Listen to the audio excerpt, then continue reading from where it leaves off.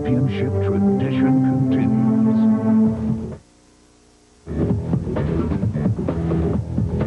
Georgia Southern football with Coach Paul Johnson. This week's highlights are brought to you in part by East Georgia Medical Center. Compassionate care without compromise. Coca-Cola, always Coke. And by Rozier Ford in Statesboro, the dealership that does business the right way. Georgia Southern football with Coach Paul Johnson. Welcome to Georgia Southern Football 2001. I'm Brady Postic alongside Eagles head coach Paul Johnson. Coach, taking on the Citadel team with the new head coach Ellis Johnson in his first year from Alabama. Right, and I think they're much improved, even though the record might not show it. They've lost a 2-point game to Appalachian at the end and East Tennessee on the last play of the game, and playing really hard and really playing well on defense. They're flying to the ball.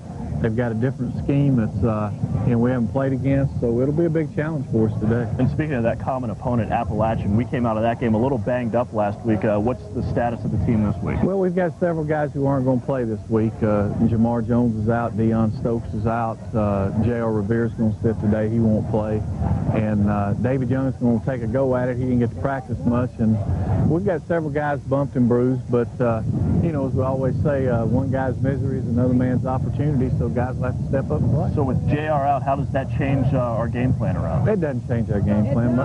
Melvin Cox has done very well at quarterback when he's been out there, and Chaz Williams may play as well, so we'll try to do the same things. And what do you expect the Citadel to bring today with the new coach? Well, I think they'll play hard. They have all year. They run some option on offense. They have 2 good running backs, a freshman quarterback who's very talented, and they'll present some challenges for us. They always have. All right, Coach, good luck today. When we come back, highlights of Georgia Southern versus the Citadel on homecoming. But first, the Coca-Cola play of the day.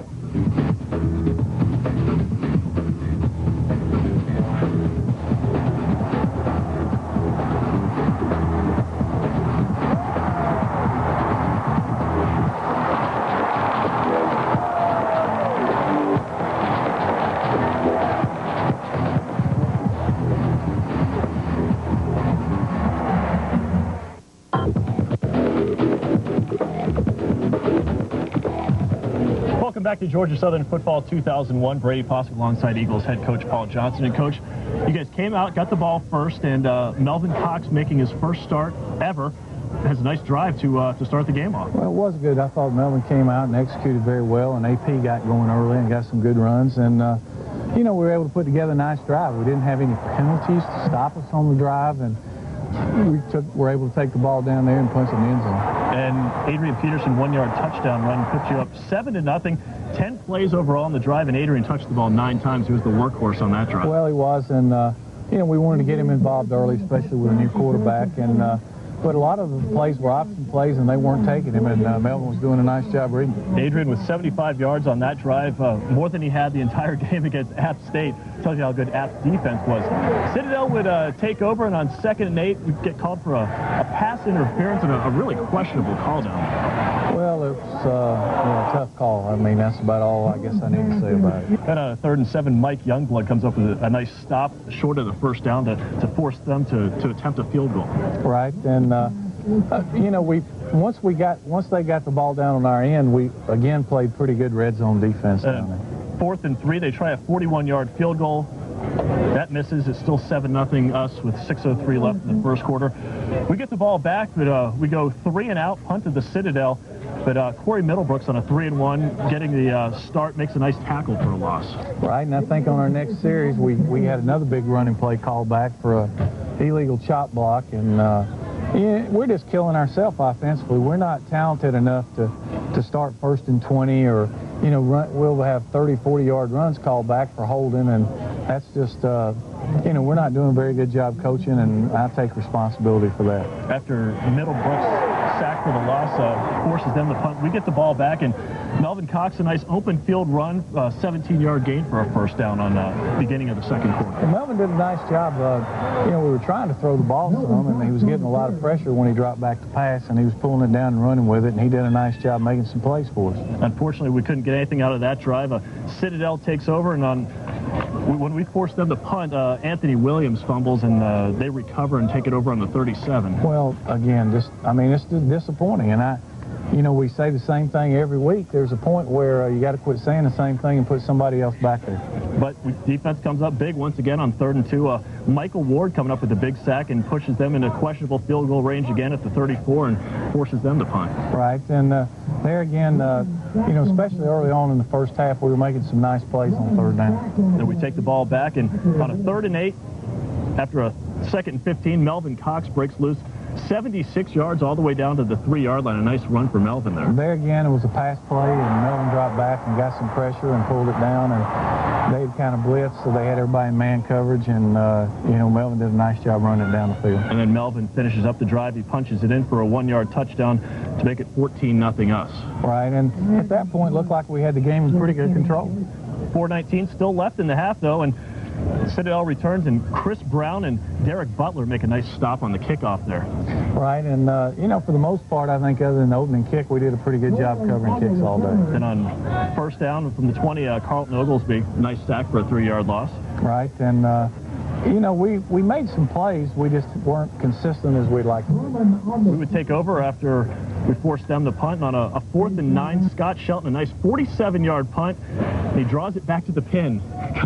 Brings it back to the 5-yard line, pins them down there with just over a minute to play in the first half. Right, and I thought we had a chance there, and, you know, to stop them and make them punt out of the end zone, at least have a chance at a punt block. And we, you know, weren't paying attention and lost 7 or 8 seconds on a timeout. And although we did, you know, get them stopped with about 40 seconds to go and had a chance to block the punt, and lo and behold, we ran into the kicker. So, you know, and enabled them to run out the clock in the first half. Also in that defensive series, Freddie Piscata had a nice big hit and gave you a chance to try to get the ball back with some time left. Right, well, it became clear when they had the ball back there on the 5-yard line that they were just going to try to run the clock out. And, you know, all I wanted to do was make them punt the ball, and, you know, they got to snap it and catch it, and you have a chance to max block and see if you can get to it. So they run the clock out, and we take a 14-0 lead at the half. Melvin Cox has 100 yards rushing, I think 99 actually to that point. Adrian Peterson, 18 carries for 100 yards. How do you feel about the way the first half went? Well, I thought we were making some mistakes. We had a lot of yardage eaten up by penalties in the first half, too. And, you know, if you take the penalties out, we could have had a good half of football. I think we'd have had well over 300 yards of offense. We were holding them, and I think we could have had complete control of the game. But you know, you can't take the penalties out when they're being called. Yeah, definitely in control of the first half. And when we come back, we'll check out the second half highlights of Georgia Southern versus Citadel after the Ask Coach Johnson question.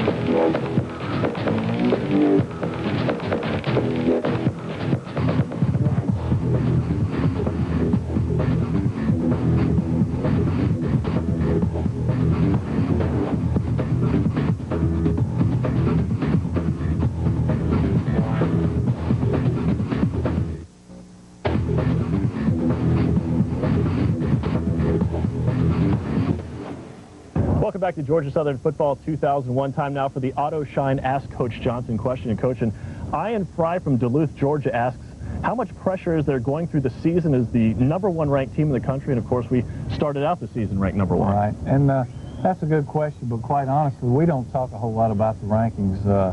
You know, I'm sure our guys know that we're ranked #1, but there's a lot of pressure at Georgia Southern to win every week anyway, and we try to set high standards for our football program and put a lot of pressure on ourselves. But, you know, I'm not overly worried about the rankings. I'm, you know, just worried about us getting better each week, and if you do that, then those things will take care of itself. The neat thing about our division is that, you know, you get to play for the national championship on the field, and while the rankings may be important in seeding for the playoffs, it really doesn't mean anything until the season's over. And I'm sure you always tell your team you can't play the entire schedule on one Saturday afternoon. You can only play one team every Saturday. Right, you play one game at a time. That's correct. All right, and you can be a part of the Ask Coach Johnson segment by emailing us. Get onto our website at abc22tv.com, and if we use your question, you can win a autographed national championship print of last year's national championship run and qualify to win a Adrian Peterson game jersey. I'd like to get my hands on one of those. Wow. Nice. When we come back, second half highlights of Georgia Southern versus the Citadel. Ask the Coach and win big. Send in a postcard or register online at abc22tv.com with a question about the Georgia Southern Eagles. Then watch Sundays at 1 with Brady Bosick and Coach Paul Johnson. If your question is selected, you'll win an autographed limited edition print and be in the running to win an autographed Eagles jersey. So register today. Then watch all the action Sundays at 1 on Georgia Southern Football with Coach Paul Johnson on ABC 22.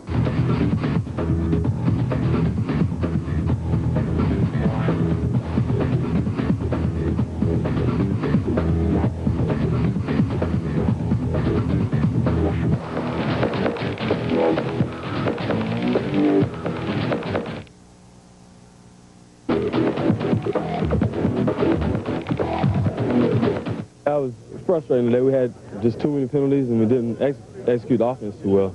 I mean, when we did get a good drive, we didn't finish it, and other times we just 3 and out, didn't get a drive at all. We got to do better with that. It was disappointing. I don't think I could have prepared myself for the feeling of walking down on the field and not being in uniform was almost, it was excruciating. It was, just the empty feeling in your stomach.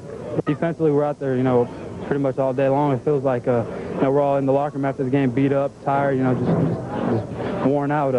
Defense did a good job today, I think. Holding them down, not letting them in the end zone. They got a couple field goals, but a pretty good job today on the defensive side. I think Melvin didn't do that bad. I think, he didn't have any turnovers. And, you put a guy in that position. Who knows how I would have reacted, if Greg would have went down. And, but Melvin, he's going to get better at it. It was new territory for him. And I guarantee you, put him out there again, he'll do even better.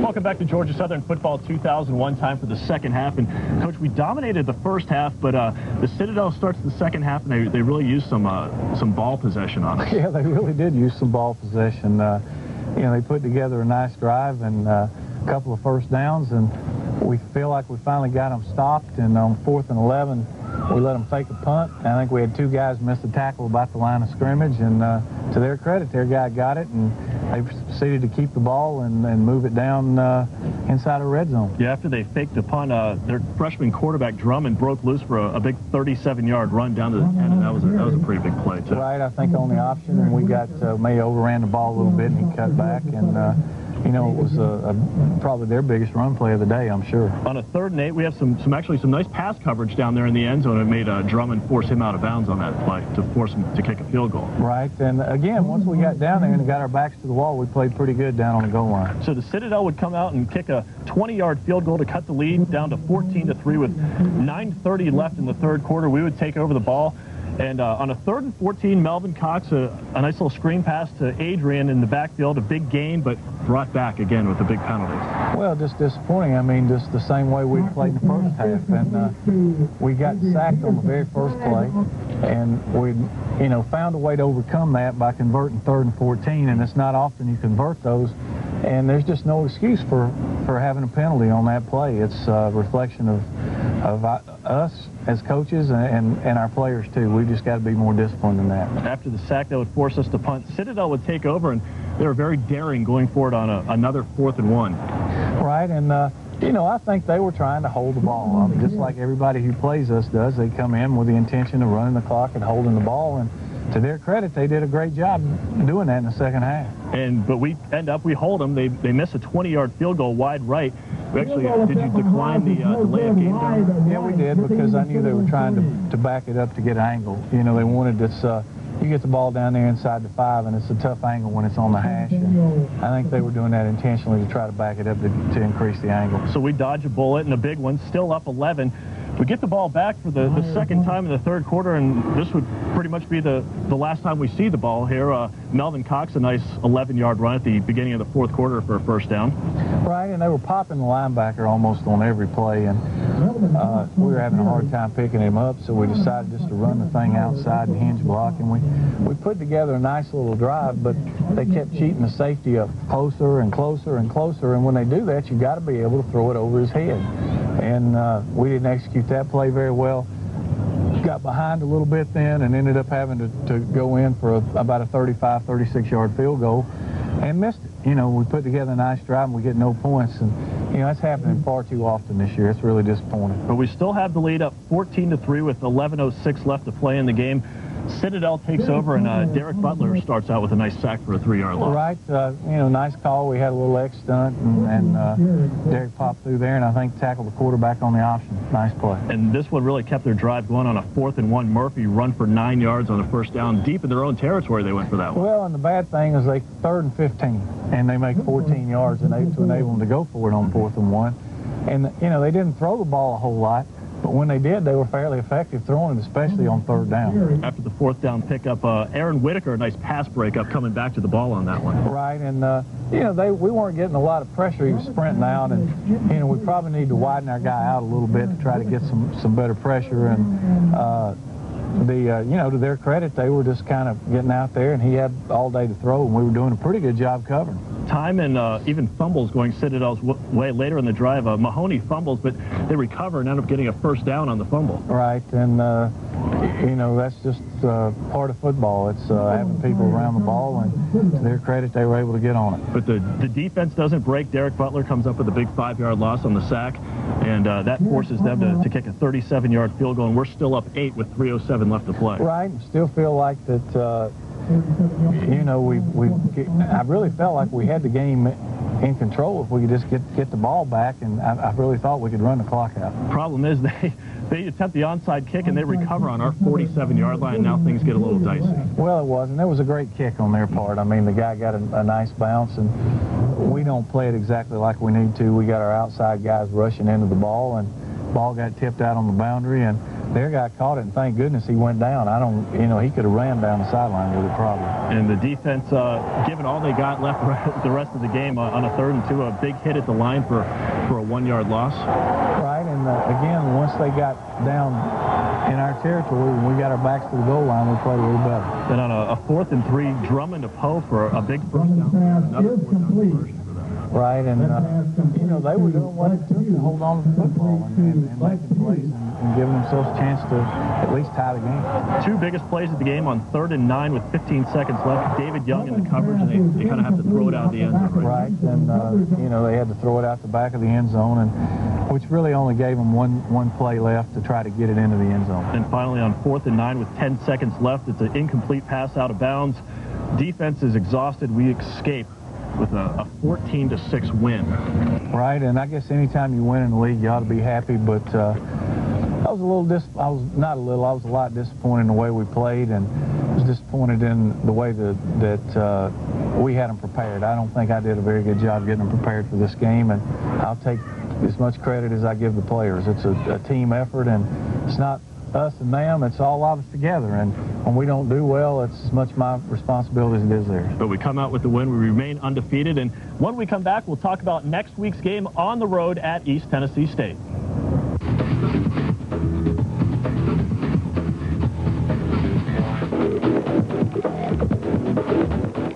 Welcome back to Georgia Southern Football 2001. Coach, it's back on the road, up a familiar road, up 77, this time to East Tennessee State for a shot against them, and a team that played the Citadel pretty well, and they actually beat the Citadel on a last-second field goal. Right, and a team that's getting better each game as they go along, and you know, we've always been tough to play up there in the airplane hangar, the dome, so you know, what we got to do is come back and refocus and hopefully get some guys healthy and go up there and see if we can't be a little better prepared and play a little better football game. And we're back on the AstroTurf next week. Last week against App, we got kind of banged up on the AstroTurf, especially JR.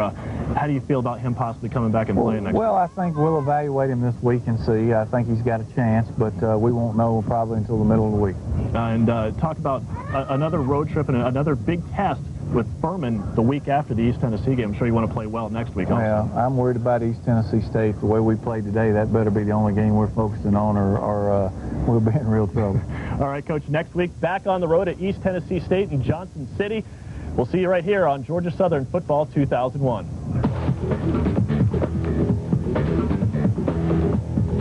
Georgia Southern Football with Coach Paul Johnson. This week's highlights are brought to you in part by East Georgia Medical Center. Compassionate care without compromise. Coca-Cola, always Coke. And by Rozier Ford in Statesboro, the dealership that does business the right way. Georgia Southern football with Coach Paul Johnson.